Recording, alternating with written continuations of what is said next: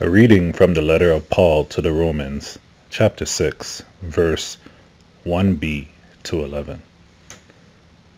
Should we continue in sin in order that grace may abound? By no means. How can we who died to sin go on living in it?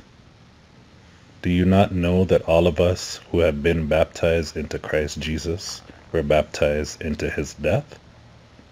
Therefore, we have been buried with him by baptism into death, so that, just as Christ was raised from the dead by the glory of the Father, so we too might walk in the newness of life.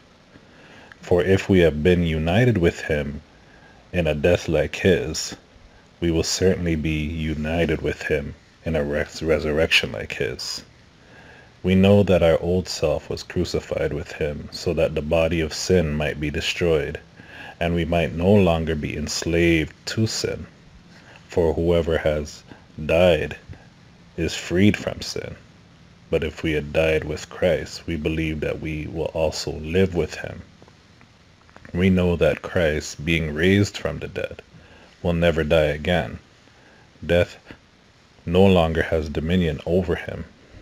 The death he died to sin, once for all, but the life he lives to God.